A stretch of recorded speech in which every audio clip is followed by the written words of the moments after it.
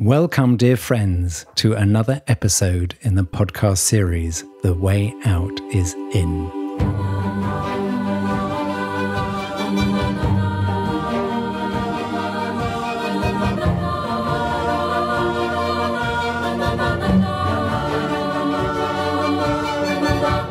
I am Jo Confino, working at the intersection of personal transformation and systems change. And I am Brother Phap Huu, a Zen Buddhist monk in the tradition of Plum Village, student of Zen Master Thich Nhat Hanh.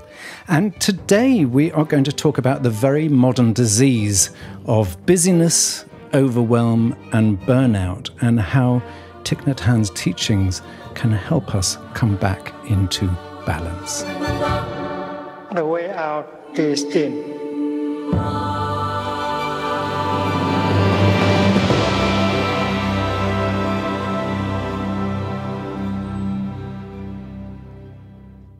Hello, dear friends. I'm Jo Confino. And I am Brother Phap Huu. And brother, we've been away for a short while because we talk about busyness and you've been rather busy. So do you want to just...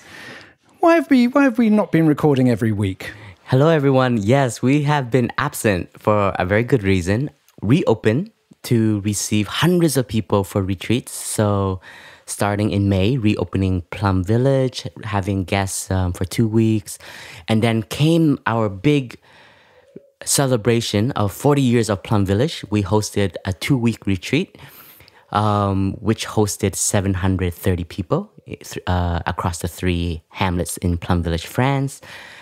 Then it led to a science retreat, and then a climate activist retreat, and then most recently, a wake-up retreat for young practitioners from the age of 18 to 35 with 550 young practitioners. That was quite amazing. And actually, right now, as we are recording, we are in the midst of the first week of our summer opening. After 2 years, Plum Village is finally having children program as well as teen program back in the monastery. So, brother, a lot of people might imagine that the monastics just sit here and meditate and look for insights into the deeper meaning of life, but actually you're just as busy as everybody else.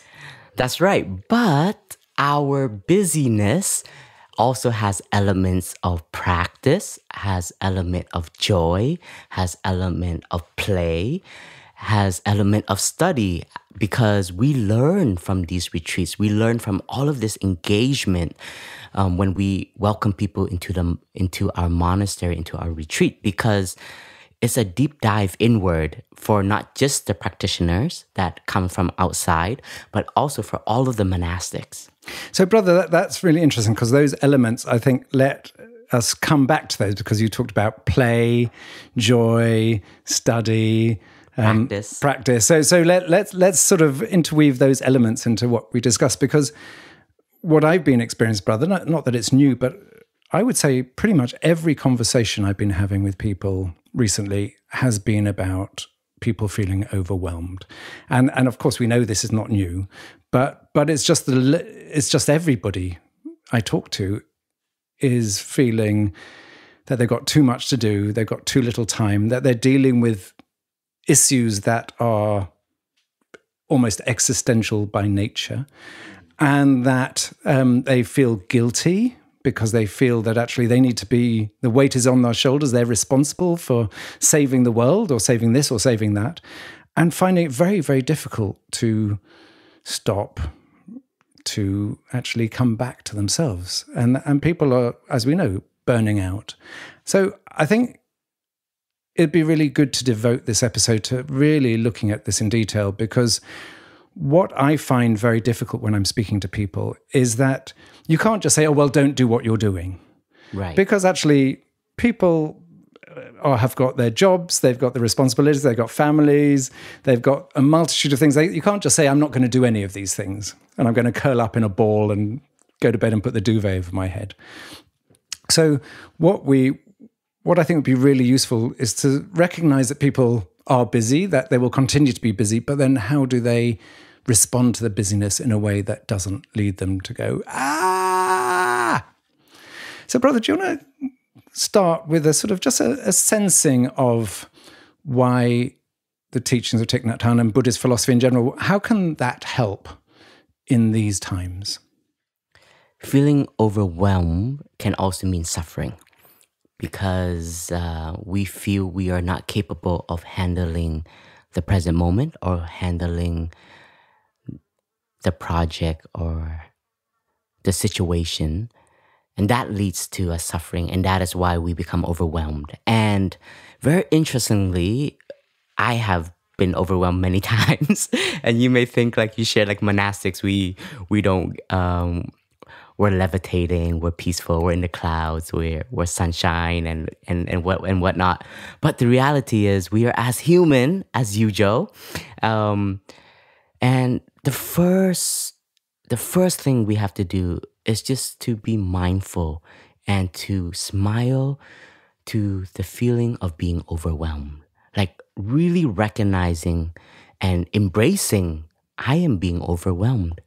And then we have to identify, why are we being overwhelmed? What is the cause of it?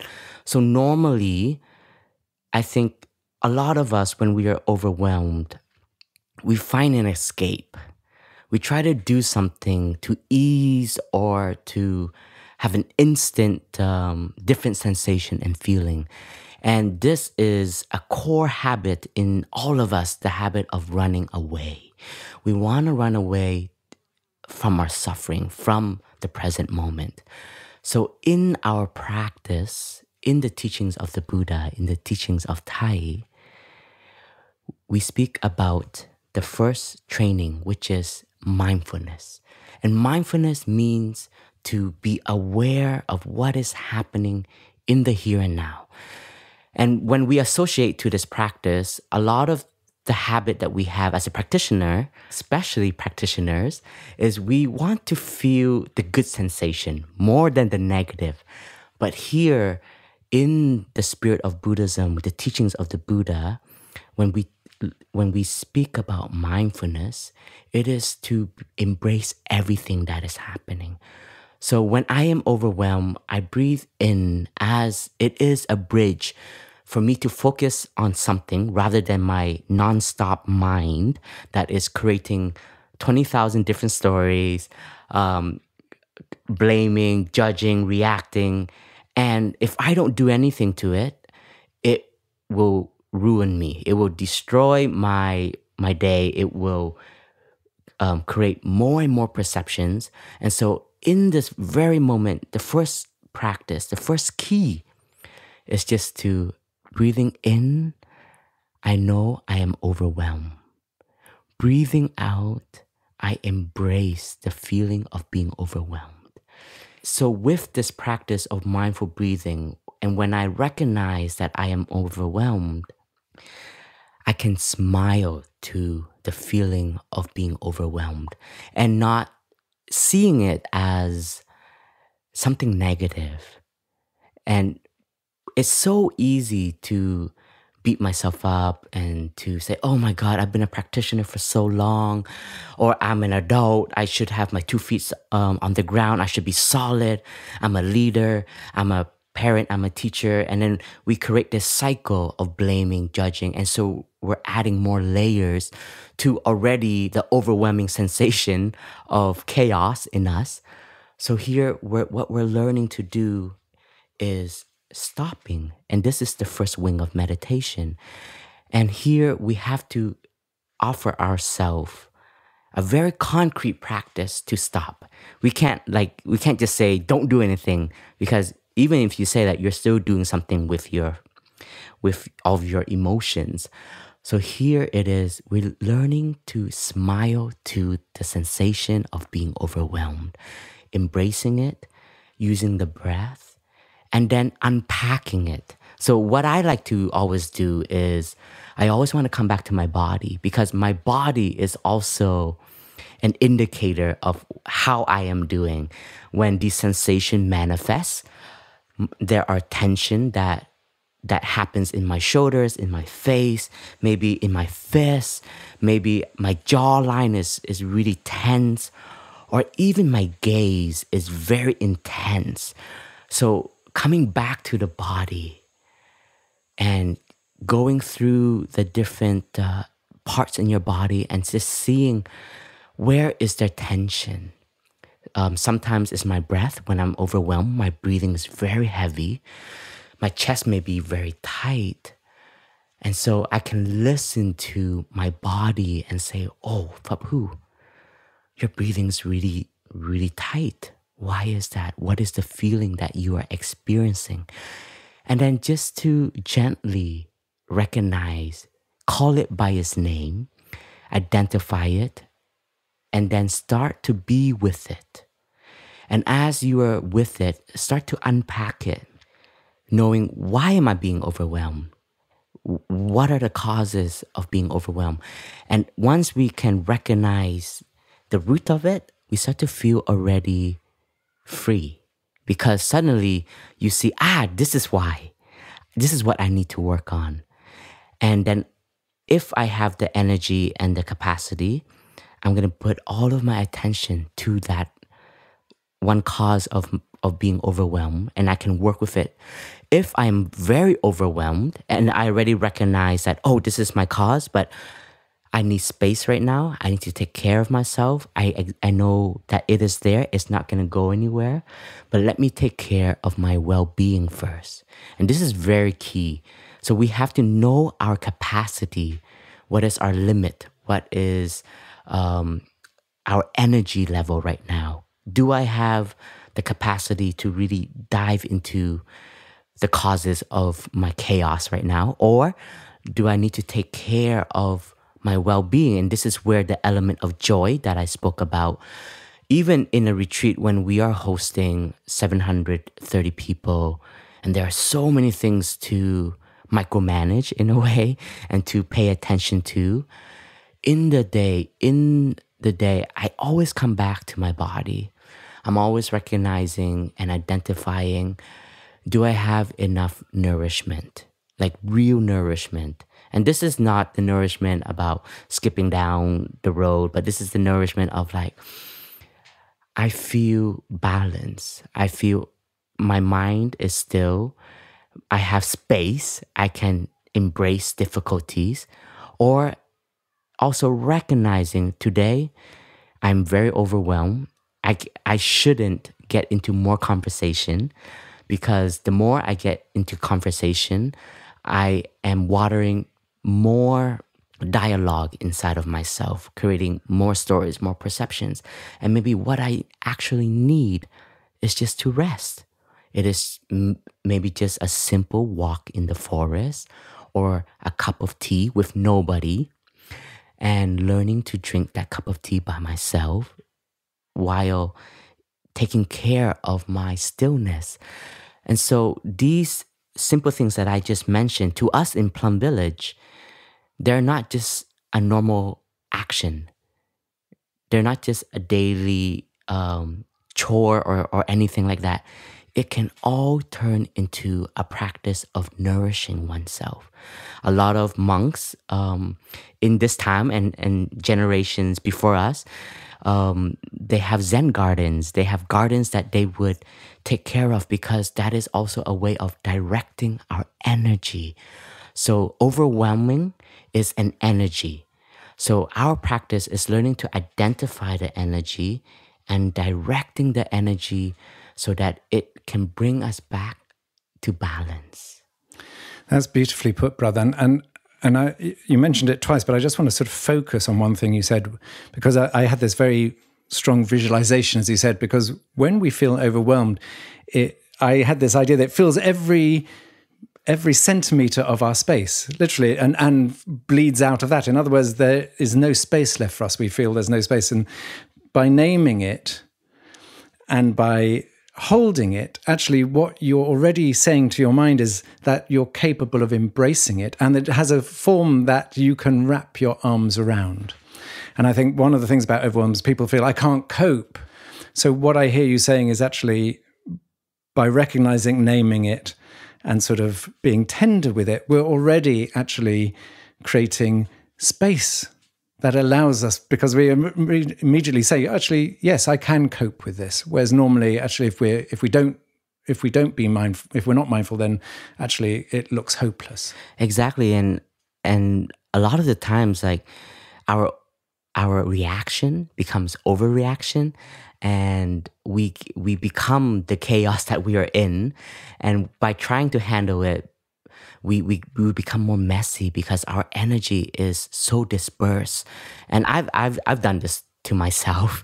And so when we actually practice the Dharma that the Buddha has offered us, and the teachings that Thai has offered us, is learn to come back to oneself and recognize what is happening and why is it happening. And then in the knowing, Thai always say, when you are aware, you will know what to do and what not to do. And so this is insight. So by stopping, we have the capacity to have deep looking vipassana. We have the capacity to dive into what is manifesting in the present moment. And then because we have a practice of centering ourselves, we learn to be still, which is the image of the lake, that when the lake is calm, it will reflect everything as it is. If a bird flies by, the bird can see itself. When the cloud passes by, it reflects exactly what the cloud is. So our mind is the water, and it's most of the time always being splashed, and it's not very present. And so learning to slow down and to allow ourselves, giving us permission to pause. It's so simple, but it's so important, because in the light of the practice, sometimes don't just do anything. Learn to sit there and to be calm and to see what is happening. And this is very fundamental. When you come to our practice in the retreats, this is the first thing we teach everyone, learning to stop. That's why these bells in the monastery is so important. We have this aspiration to stop, but our habit, our ancestral habit, our habit from society is so strong in us that we feel like we have to do something. Even if you're so agitated, you're like, okay, because I'm agitated, I need to do something. And this energy is not pleasant, and this energy actually doesn't contribute to our deepest aspiration. It may contribute to something, but it's maybe something that we need to repair later. And so what we need to learn and bring into our daily life, and to the insight of recognizing when we are being overwhelmed and agitated, is having that inner bell in us that chimes and say, Brother Phap Huu, take a pause, come back to your breathing, feel your body, recognize the emotions, the feelings that are happening in the here and now, and take care of it with tenderness. Don't push it away. If I don't have enough strength, I just say, I know you're there, and I'm going to take care of you. But right now, I need to take care of myself. So I may allow myself to go and rest, total relaxation, or just disconnecting myself from the space that is also contributing to the feeling of being overwhelmed. So we have to have this inner bell that we listen outside, so that become a habit in us, a good habit that gives us the capacity and the skill to embrace our mental formations, or this is what we call it in the Buddhist terms, or all of the feelings that come up. And another way of saying it is learn to listen to yourself.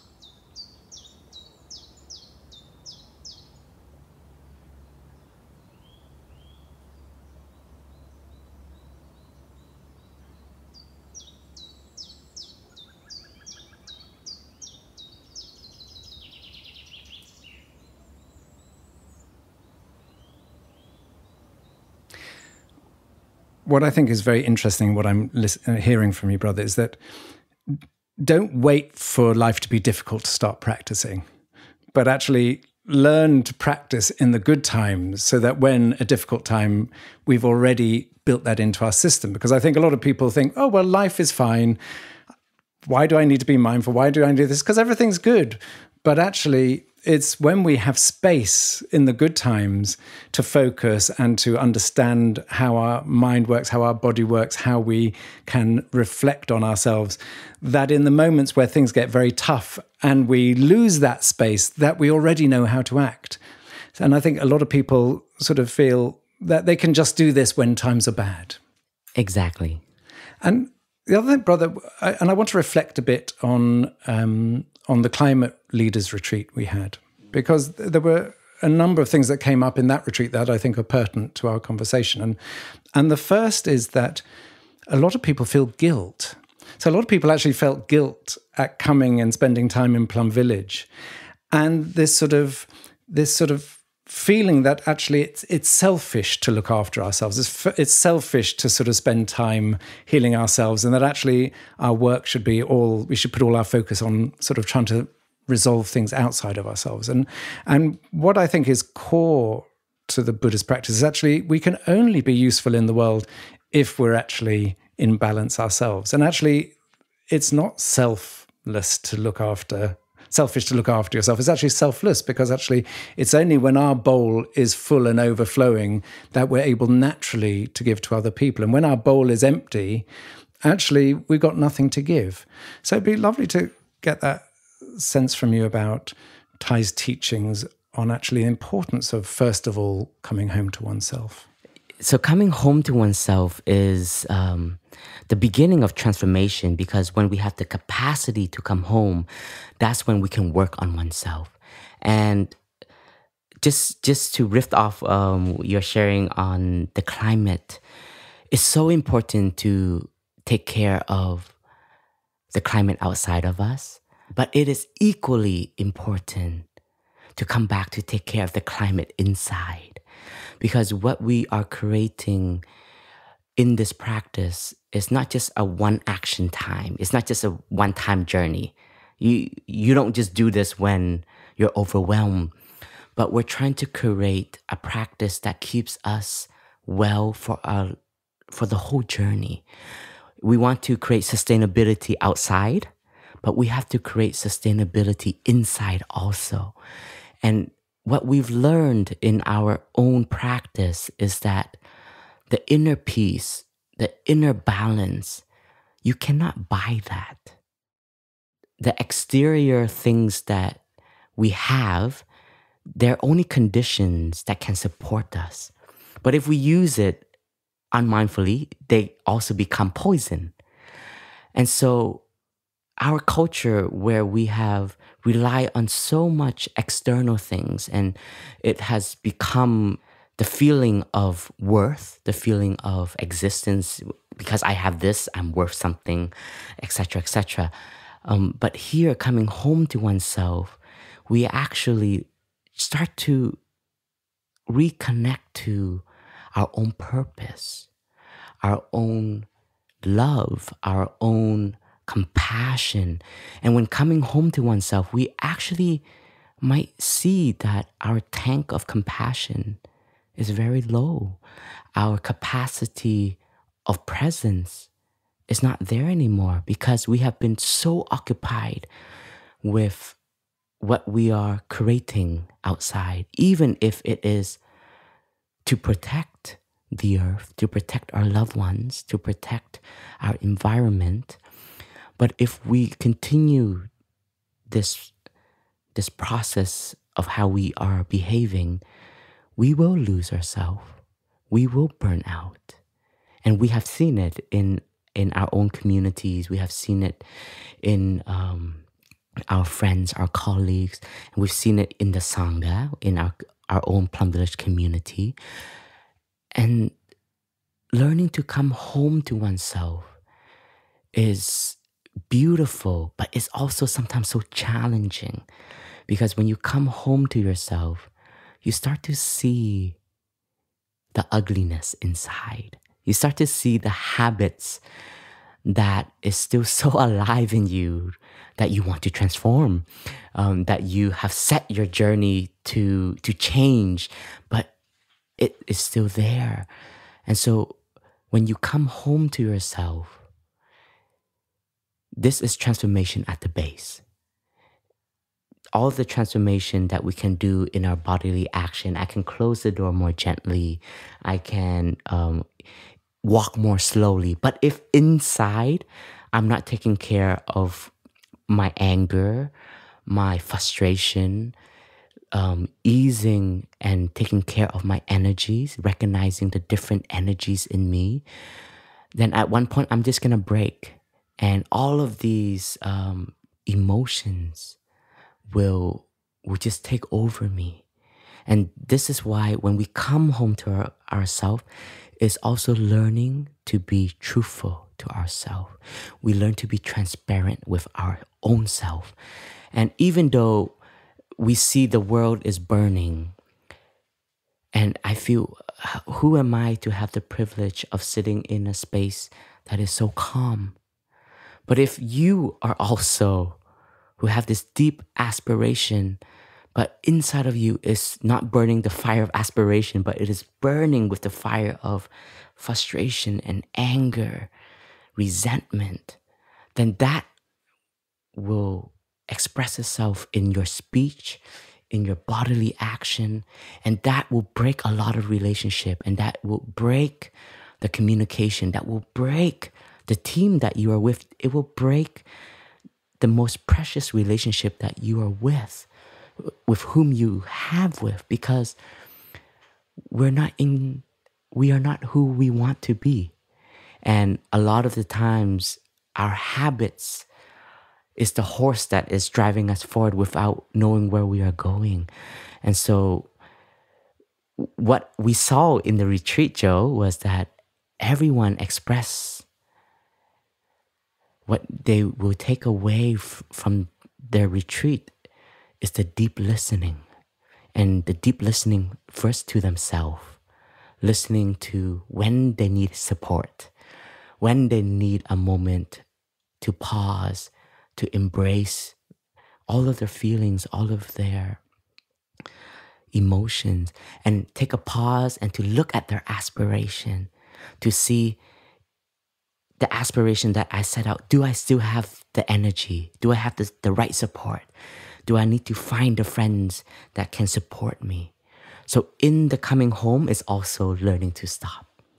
And brother, as you speak, what comes to my mind is the not that they're necessarily solutions, but what helps us to address these things is the answers are not sophisticated. They're in fact incredibly simple.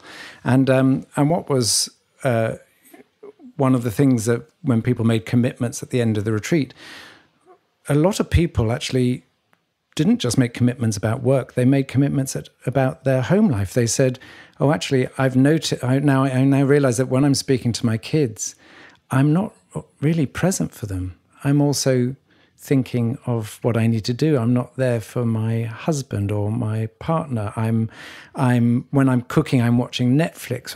And so there was this sense that actually very few people were actually just present to what was going on at that moment, that their mind was racing in 1,000 directions. And two other things that came up very strongly for me. One was that it was a 5-day retreat, and after lunch every day we did a total relaxation where everyone came into the meditation hall and just lay down, and then there was a body scanning exercise and some music playing. And people, it was such a revelation to people just to take 45 minutes just to stop and just to come back, as you say, to the body, just to let everything else go. And how people, it was almost like a revolutionary act.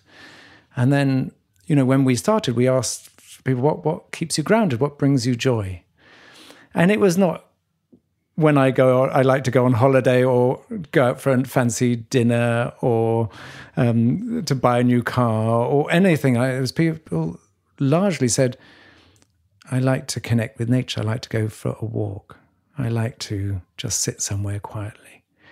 And so what's so interesting is in a sense, our society is so sophisticated. So often we're looking for sophisticated answers, but actually the answers are actually about being calm, being quiet, being present, being singular rather than trying to multitask. And the truth is, all of us can do those things. I mean, none of those we have to train for 10 years. It's not like you have to say, well, you have to do this for 20 years and then maybe you'll get an insight. Actually, you can do that straight away. And another thing that was a treat, but at the beginning many people were scared of, was the noble silence. The noble silence practice in our retreats, when it starts at 9:30 and it leads all the way to after walking meditation in that retreat. And that's a long time of silence.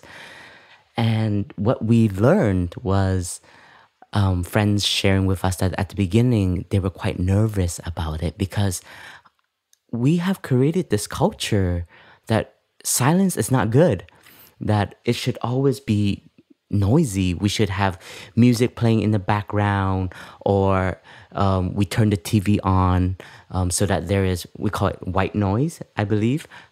And so we have created this culture that there needs to be things on all the time. And what our friends shared with us was that the silence was delicious. The silence was actually one of the treat that allows us to be with ourselves. And one friend shared that he got nervous when the silence was ending, because suddenly the habit says, oh my gosh, I have to talk to someone now, right? But then actually you don't. You don't have to talk to anyone. If you want to continue the silence, it is there. That silence is actually always present. But we have created this lifestyle that we become afraid of the silence. And for me, I love the mornings. That's why we do our meditations early in the morning, because there's something very sacred about the morning. Is when the day is just beginning. Our energy is, for myself, my own experience, I'm awake. My energy is starting up, and my mind is actually very calm in the morning. That's why a lot of the monasteries, they always start the meditations in the morning. And it's also the energy of the universe, of where we are when the sun is rising. It's like we're waking up. We're waking up with the earth. So we're waking up inside of us. And so these mornings is always silent. And in our daily schedule, it ends after breakfast, which is around 8 o'clock, right? So for me, like, the silence is one of the most precious gifts I always offer myself. And then when I find myself during the lazy days where we don't have the morning meditation, being a monk after 20 years, I don't really need an alarm clock. I automatically wake up around 5 o'clock, and sometimes even earlier, and sometimes a little bit later. But I always allow myself to enjoy the morning and becoming one with the silence. I think this has been very deep for me, and I think this capacity to be at ease with it is also learning to be with oneself, where we will find the inner peace. Because in the silence is where our nature starts to express itself, our true nature, our aspiration, our fears, our habits, our despair, because it becomes present. And we do have to have a practice to also deal and to handle all of these emotions. And that's why at the beginning, when I share about the 4 elements, and this is our training, Jo, Thich has offered this to the monastics. He said, every day in our life, we have to have 4 elements. That is the practice. The practice is always there. And then the study. Study here is not just textbook. Study, we have to study life. We study our experience. We learn from our interaction. And if we if we interact with the practice, we will learn twice. And then the third is the service. We want to feel like we are contributing to ourself, our inner growth, contributing to our community, our loved ones, contributing to society. And when I say contribution, we may think a project, we have to create something very grand. But actually, we're always contributing. Our actions are contribution. A smile is a contribution. Someone who knows how to be with themselves and is peaceful, is solid, is a contribution. And then the last one is the joy. We have to have joy in meditation. If we don't taste the joy of meditation, that means we are practicing wrong. And the joy here, it is the joy with many layers. Sometimes I am just on Thai's deck and I just recognize the simplicity of life. And I feel so joyful and I feel so grateful. And these are the elements of nourishment for oneself that we can find is always there. But are you mindful? Are you present for it? And that is why in our practice of mindfulness, we also have to learn to have the ability to be present. Presence, when we are mindful, there is a power of presence. Such as when we are speaking now, we are so present. I feel like I am speaking to you. I'm not speaking to nobody. And this presence now, it's so needed in our times. The loneliness comes because we lack presence. The fear is also because we feel that nobody sees us. But do we see ourselves? And that is why coming home to oneself is so crucial. And brother, you talked about earlier just about we need to fill every space. And I had the most profound example of that. I was doing a training workshops for the senior execs of a large company. And one of the executives shared, he said, from the moment I wake up till the moment I go to sleep, I fill every single second of that time with doing something. And he'd had this realization, and he said, and at the end of it, he made a commitment. He said, I'm going to spend 15 minutes a day just staring at a wall, which is maybe not the most effective way of doing it, but it was just extraordinary. I'd never met someone who actually wasn't even allowing a moment of quiet.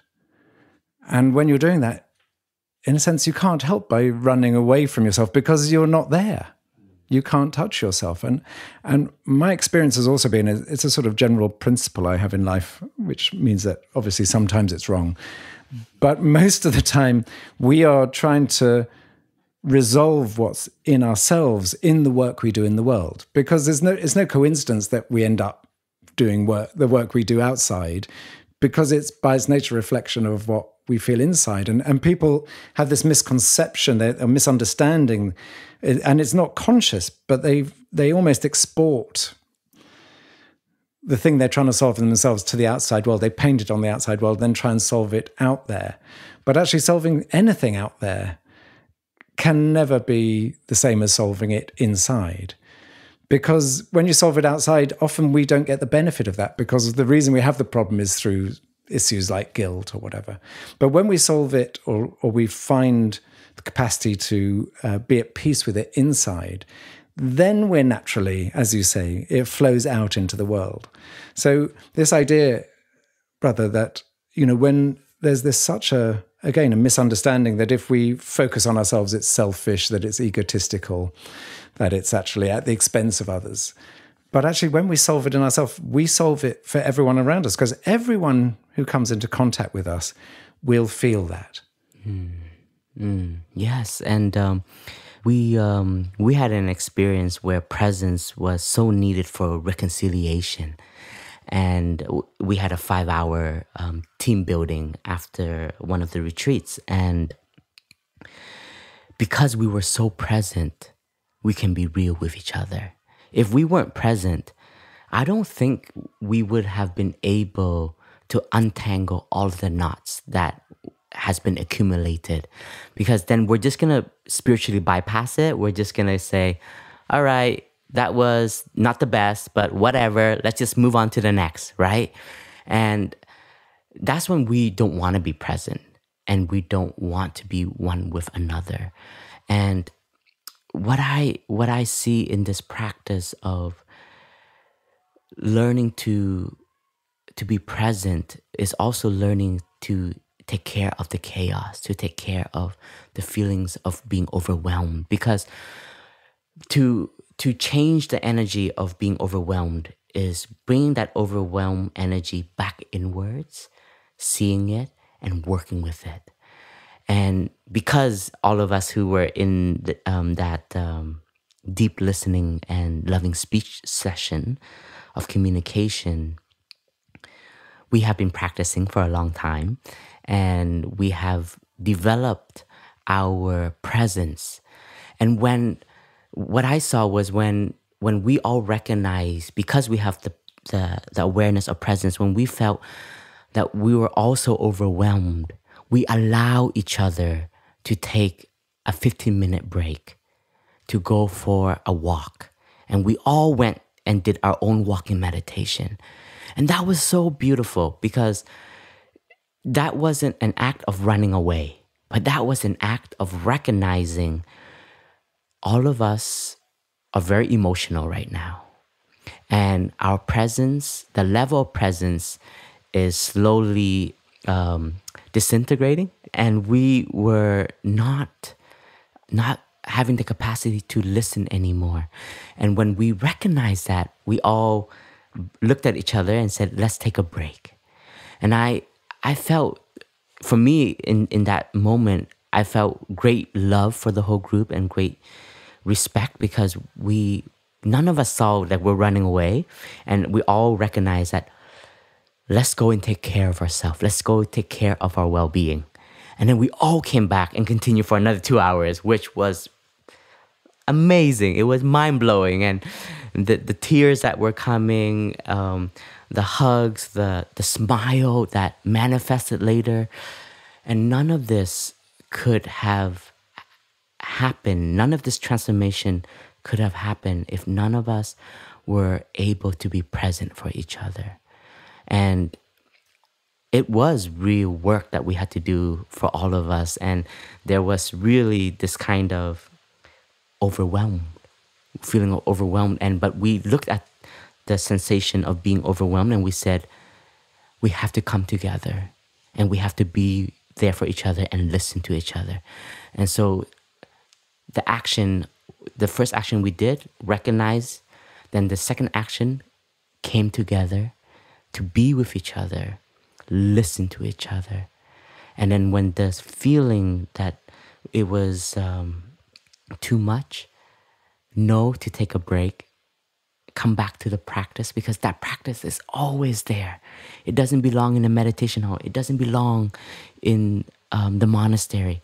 It can be at any space. And we all went for a walk. We all came back, looked at each other, gave each other a nod, and we continued. And this is a direct experience of what we just went through, of how to take care of the feeling of being overwhelmed, because we were overwhelmed with the experience, and there was some knot that was manifested, some misunderstanding, and we really needed to come together and to untie that. And I believe if we didn't, that knot would have carried through, and we would have been very heavy in the wake-up retreat, and then to now the summer retreat. So learning to stop. Yeah, and in that stopping, because in a sense stopping is saying, I'm no longer going to run away. And when you stop and listen to yourself and are with people you trust, then it allows you to be vulnerable. So I feel there's such an important aspect of dealing with overwhelm is to be vulnerable with it. Because often we feel that to cope, we have to close down and we have to protect ourselves. Whereas actually, more than often, the truth is actually we open up, we share, we be present, we show our weaknesses, we show our scars. And that gives other people permission to do the same. And one thing we haven't really described, brother, is that, the Climate Leaders Retreat, what we were basing it around was trying to get everyone around one topic with every different perspective. So people who fundamentally agreed with this solution to the climate crisis, and other people who felt it was completely wrong and there was another solution.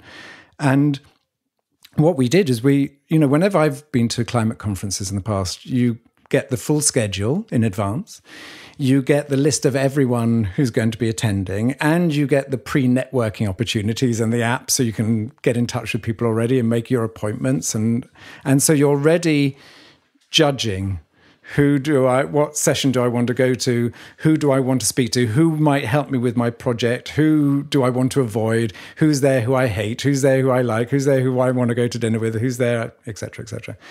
And what we did, we didn't send out any information to people. We didn't send out the schedule. We didn't send out who was going to be coming. We didn't offer any opportunities before to be in touch with each other. So people came as themselves. And I think that's what was most powerful about the workshop, is for the first 3 days, there was no discussion on the actual topic at hand itself. It was just people being together, getting to know each other, getting to appreciate each other, getting to listen to each other, getting to see when they're misunderstood, when they feel appreciated. And all that actually created the opportunity to be vulnerable, and the vulnerability created community, and the community created this sense of we're here to support each other. We're here to help each other. And so often when you feel overwhelmed, you feel alone and you feel protected and you want to hide away and you feel the world is your enemy. So I think so much of dealing with overwhelm, dealing with busyness, is to be vulnerable in it. Because if we all feel alone and none of us are sharing about it, then actually all we're doing is exacerbating it. We're not letting anyone offer their support. No one can offer their care, because actually we've closed the door. Beautiful. I totally agree. Learning to be vulnerable. I think this year, 2022, I have unlocked that. In myself. I have learned to cry and to express and to accept the tears.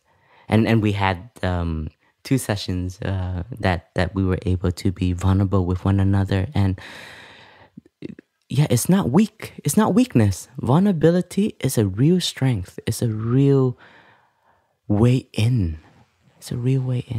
Because we allow ourselves to crack open.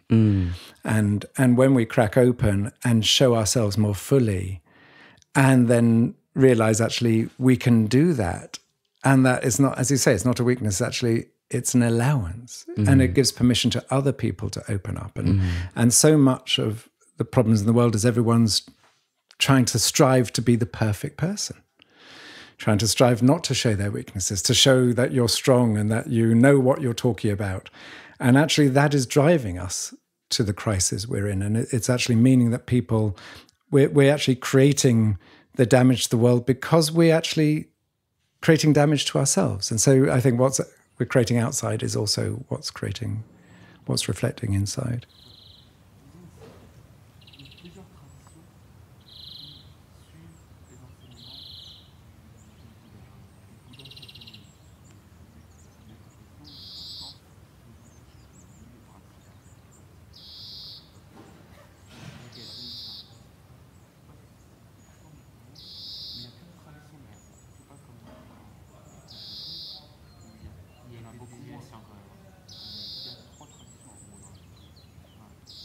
Brother, one of the Buddhist practices, or I'm not sure if it's a sutra, is about coming back to the island of yourself. Can you tell us a bit about how that would be supportive of sort of this practice of dealing with overwhelm?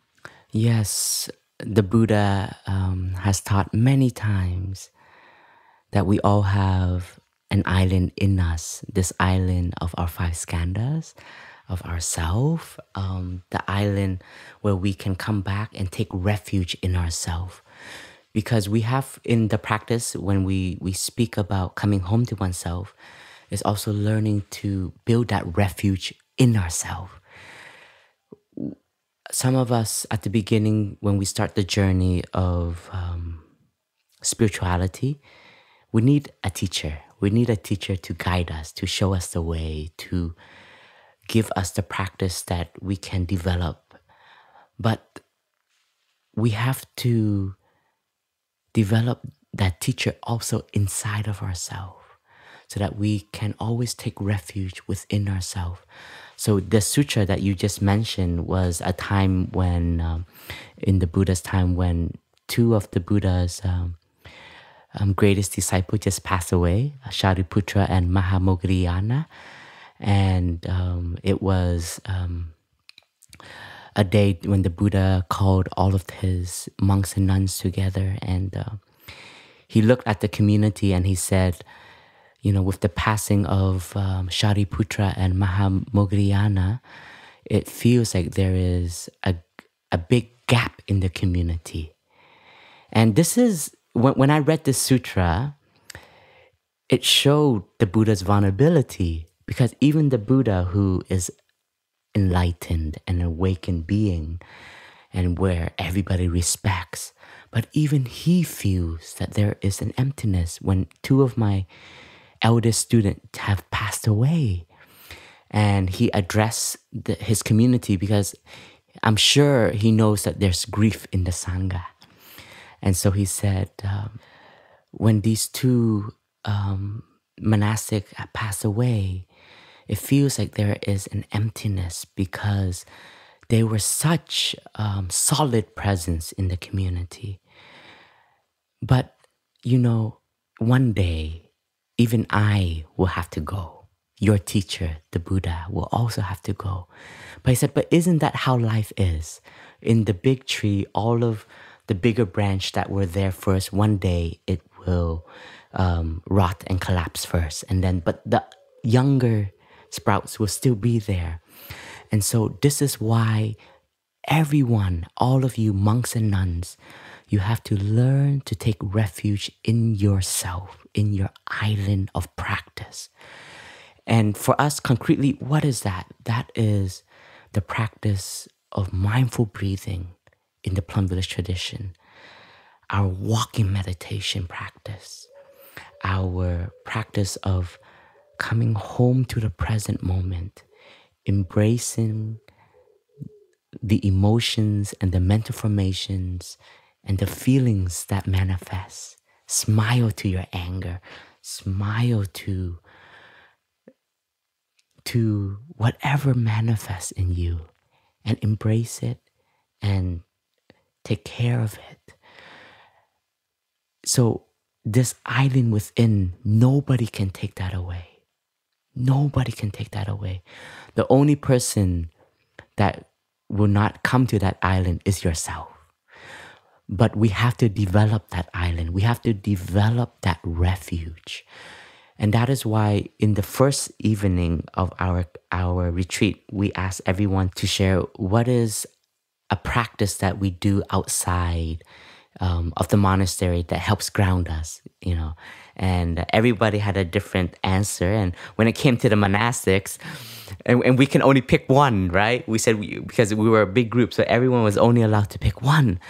And I would say 70% of the monastics shared, like, we know it's very cliche, but my mindful breathing, that is the one place of refuge I know that will always be there for me. And this, because it is so installed in our tradition, the 16 awareness of mindful breathing has become my deepest refuge. And this has become my island. So in any situation that I am in, whatever meeting it is, when I'm listening to something that is being shared that it is painful, it is hurting me. It is hurting my brothers and my sister. I've learned to not overreact or else, and I learned not to interrupt because then it becomes a fight. So the best place for me to take care of all of my emotions at that moment is to come back to my mindful breathing and to recognize my sensations. And that mindful breathing becomes the gentle palm of a loved one that is soothing, stroking the back of that little baby, that little child.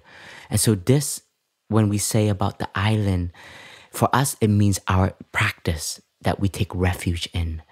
And all of us, we have this island that nobody can take away from us. For us monastic, our island is also our precept body. The trainings that we have received from the Buddha's time, which has been renewed by TWOII and has been handed down to us. So they are a set of guidelines of what to do and what not to do. That is also our island of freedom. We know if we are going to do this, it's going to equal suffering. So we take refuge in that island in ourselves. And so this island within, it can always grow. And it's very organic, it's very conditional, but the condition is you. And that's the hardest part, because we like to ask others to do things for us, but when it comes to the island within, it is our own investment. And the spiritual practice of mindful breathing, sitting in stillness, mindful walking, total relaxation, having a cup of tea, enjoying the sunrise, enjoying the sunset. Don't think that you are selfish when you're allowing yourself these quality moments. They are investments for your refuge so that you can come back to, because when you have tasted it, you have faith in yourself. You have faith that you have the capacity to be still, to touch inner peace, to have understanding, to have compassion. And because you have experienced it, you know you can do it. So, brother, can you give us an example of Thich Nhat Hanh? Because there were periods in his life where he faced enormous difficulties and overwhelm, both during the Vietnam War, but also when there were difficulties for his newly ordained monastics in Vietnam. You know, there are many moments during his life where he's faced really, really tough places that would have overwhelmed many, many people. Have you got any examples of when you've seen TWOII face up and how he dealt with it? Yes, walking meditation. We would go for walks, and because we are a culture of awareness, so I was very in tune to TWOII, and I was very aware that because I'm suffering, because my brothers and my sisters in Vietnam were suffering, so as a teacher, the suffering is probably times 20, because as a teacher, you feel responsible. And the walking meditation became his island where he can come back to himself, take care of the emotions and the feelings that are arising. And I can't name them because I don't know what they were, but I was walking behind TWOII, and we were going down the path to Shanghai Monastery, and so, the path that TWOII have named the legendary path. And it's very beautiful because it's through the pine trees. And when I was walking behind him, without TWOII even telling me, I know that the footsteps are his teachers right now. They are the place of grounding, the place of refuge. And through the practice of channeling our energy, then clarity manifests. And during this time, TWOII used the suffering, and he wrote these amazing letters to his students. And in the past, like TWOII would write us letters every year. It's very personal. He would write by hand, and then we would all receive a photocopy of it. And it was like the best check of the year that we would receive. And normally Thai would give us a letter twice a year, like one time in the spring and then one time in the summer during the summer retreat, because it's our most busiest season, and we're all offering probably 120% of ourselves to the whole community. We're hosting the retreat, we're cooking, we're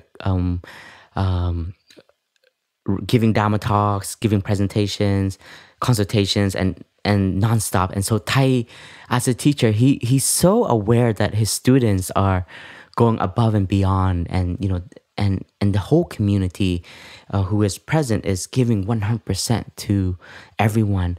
And so he would write by week 3. He has the understanding of the mind, so he knows when to give the vitamin C in a way. And Thai would write these encouraging words, and it's so beautiful. And like one example, he would say, by the way of our presence when we are offering a smile to someone, many work for years to see the effect of their impact. But with your mindful smile and compassionate smile, you can offer the other person a smile, and they can bloom a smile on their face. Your impact is right here, right now. And it's because we were very young, and Thai was helping us see that not by waiting to become enlightened to have an impact to the world, not to wait until we're 50 years as a monastic to have an impact. But Thai said, here and now, there is impact. But during this era of, especially when Thai has suffering, this is when he writes the deepest poetry. If you read Thai's poem from Please Call Me By My True Name, some of the deepest insight comes from the suffering. And so Thai would use the suffering to have deep insight, to look at the suffering. And so during the time of the war, one of the poems and one of the lines that still stays with me, and is one of my northern star that helps me not lose myself when I'm super angry, is, man is not our enemy. It is ignorance. Right? Sometimes because you see that it is ignorance, but the other person still has that perception or that view, you get so aggressive, you get so angry, and that anger becomes poison towards yourself. So Thai wrote this poem, recommendation, for us who wants to read it. And Thai says that man is not our enemy, it is ignorance.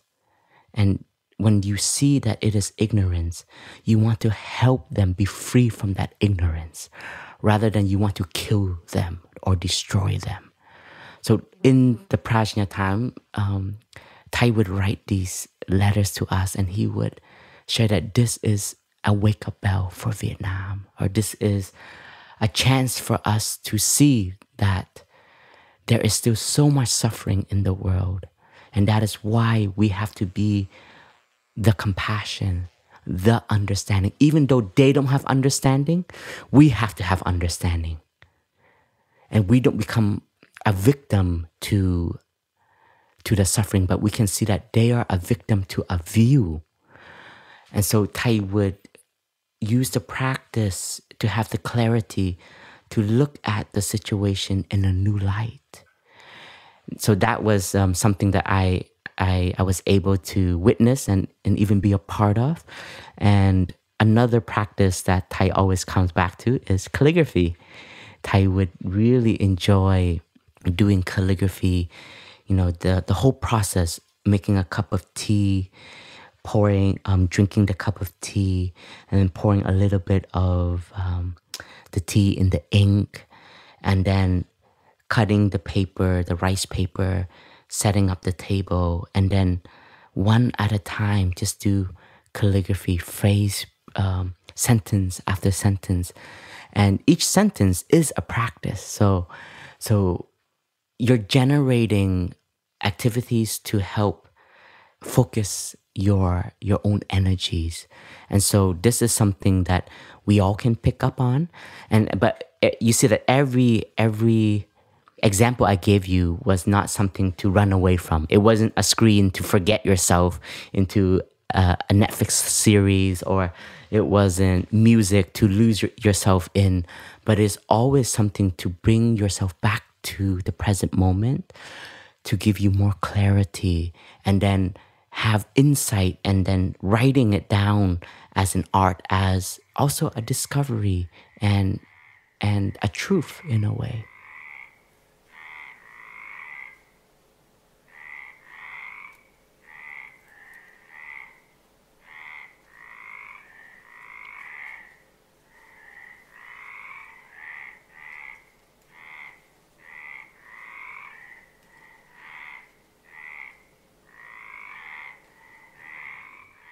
So, brother, what I hear, when I'm just taking it all in my mind, sort of linking that then back to busyness and overwhelm, because what it brings up for me is that, well, a few things. Firstly, if we have compassion for ourselves in our overwhelm, then we'll have compassion for everyone else in their overwhelm. So that's just a natural connection to people.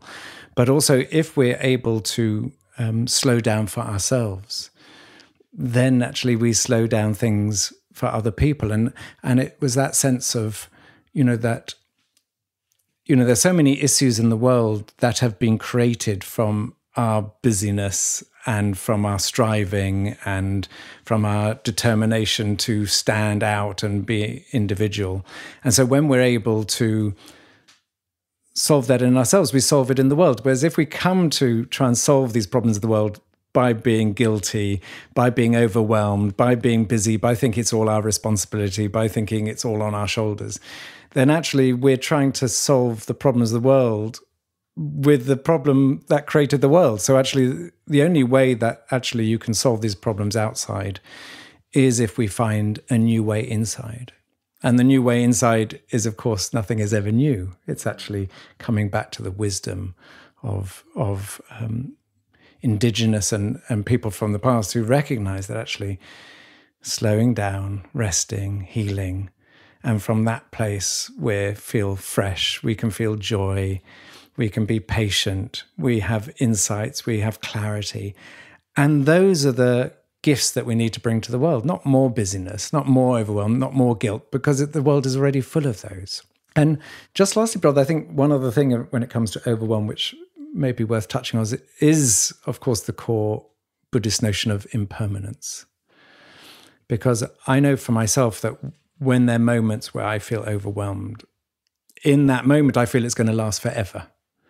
Because if when it fills up so much and you just look at it and you just say, wow, I can't cope.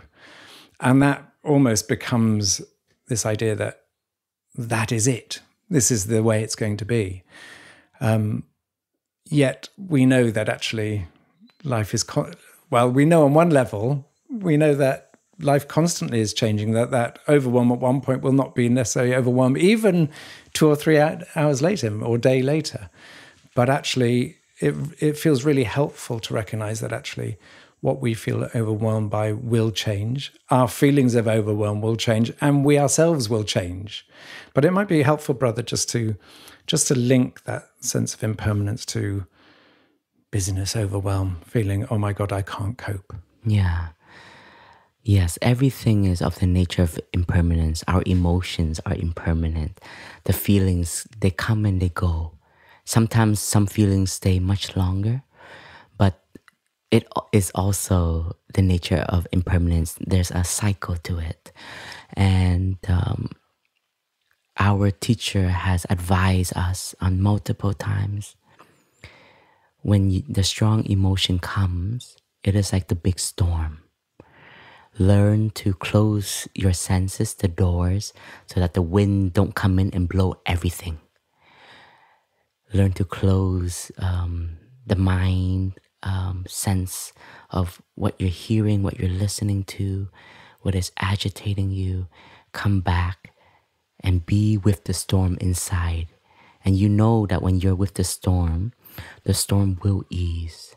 And you can even watch the storm You can see the hurricane, but you are safe in this refuge.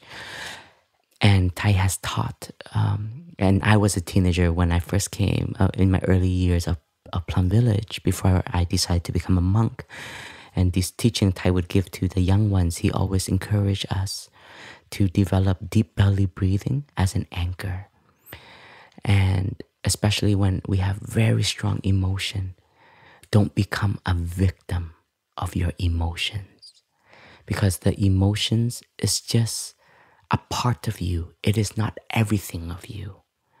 And the emotion, it will arise and it will also go away.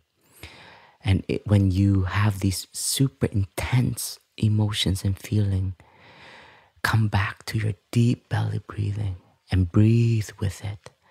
Let the emotion be guided by your breathing. And Thai has told us to put our hands on our abdomen and to invite our breath to become deeper and slower as we breathe out. And so this practice of deep breathing has been a deep friend of mine that I always come back to when the strong emotions manifest. That becomes my greatest refuge because it allows me to see the storm and not to be a victim of the storm. And having the insight of impermanence, knowing that everything will end. But I have to also help create the condition for it to end. But I need clarity to see how am I continuing to nourish this storm, or am I offering more elements to the storm? And so this deep breathing has been such a support for me. But like you said, don't wait until you're overwhelmed and into your strong emotion to practice, because that is when it's too late.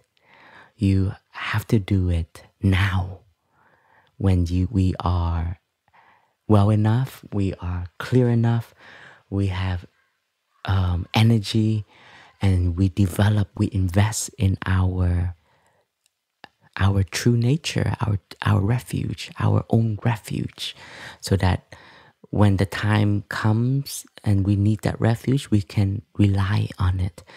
And to go even further, even when you're joyful, you can be in the refuge, because that joy, the happiness, the love that you are experiencing can also nourish that refuge.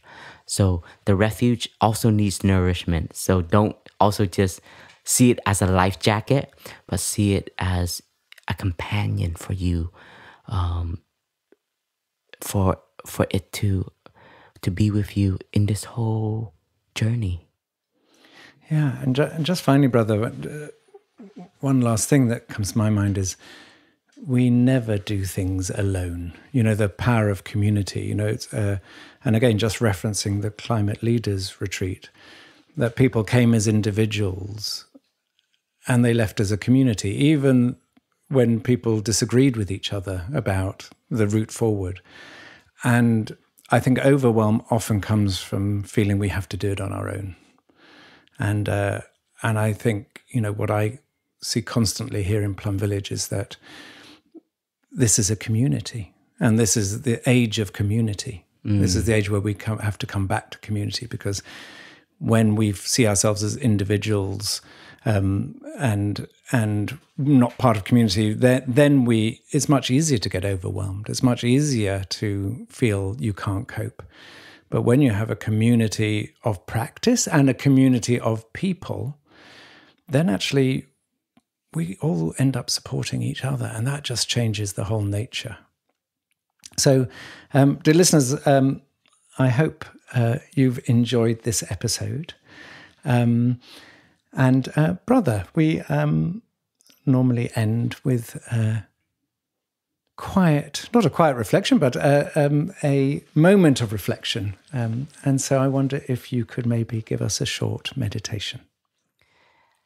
Dear friends, wherever you may be, if you are going for a jog, if you're walking, if you're sitting on a bus, sitting in a car, or cleaning your house, just offer yourself the space to be still. You can remain standing, or you would like to find a bench, a sofa, a chair, and just be seated, or even lay down, allowing yourself to fully feel the weight of your body, relaxing on this planet, on Mother Earth. So give yourself that space to just be still. Feel your 2 feet on the ground. And now I invite you to become aware of your in-breath. As you breathe in, just say, "This is my in-breath." As you breathe out, just say, "This is my out-breath." In and out.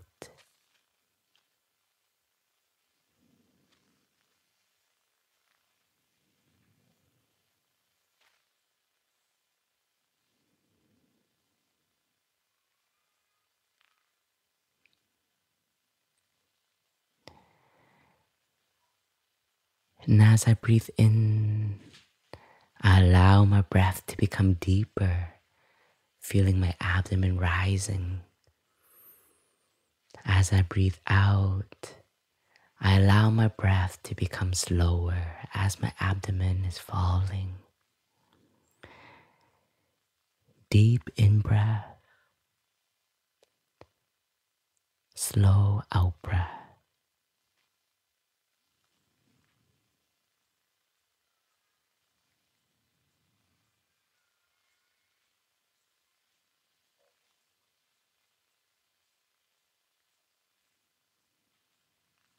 And as I breathe in, I recognize calm in me.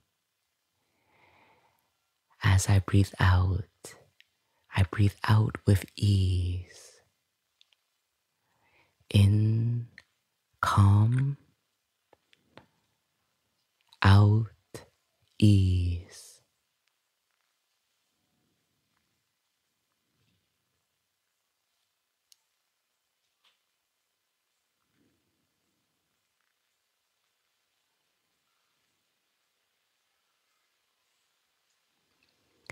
I'm breathing in.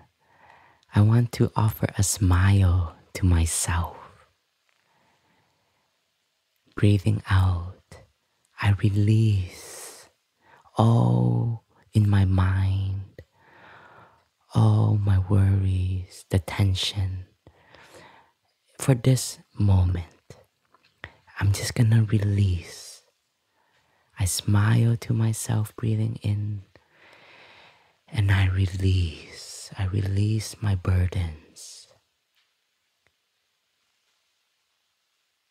Offer that smile of love and tenderness to yourself.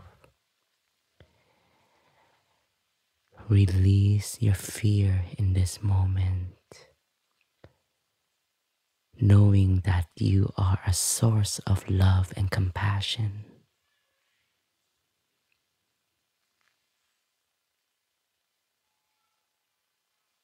Breathing in, this is a present moment that I allow myself to dwell in. Breathing out, this is a wonderful moment. Being alive, being here. Because you are alive, everything is possible. In, present moment.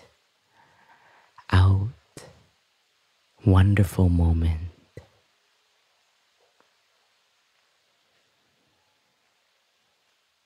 And in this moment, I invite you to reflect a gratitude that you have for yourself. Thank you to myself. And bring that gratitude to the mind's eye. And smile to that gratitude to yourself.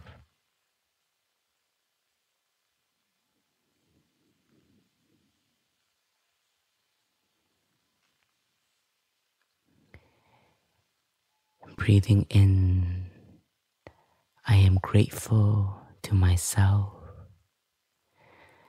Breathing out, I am grateful to all the conditions around me that supports me, that guides me, that offer me love and compassion.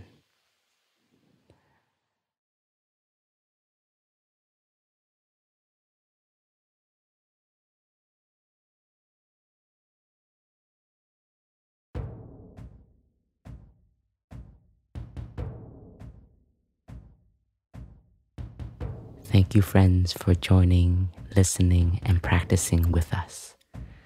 So, dear listeners, we want to, first of all, also thank Robbie, who's a long-term lay friend who has stepped in today to do the recording with us. So, Robbie, thank you for joining us.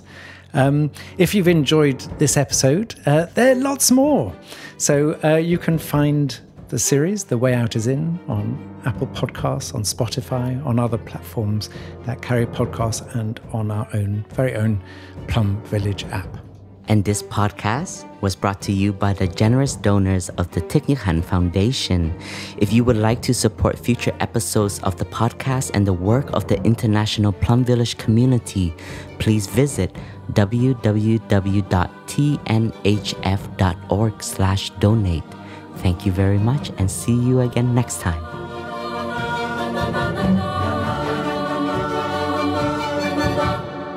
The way out is in.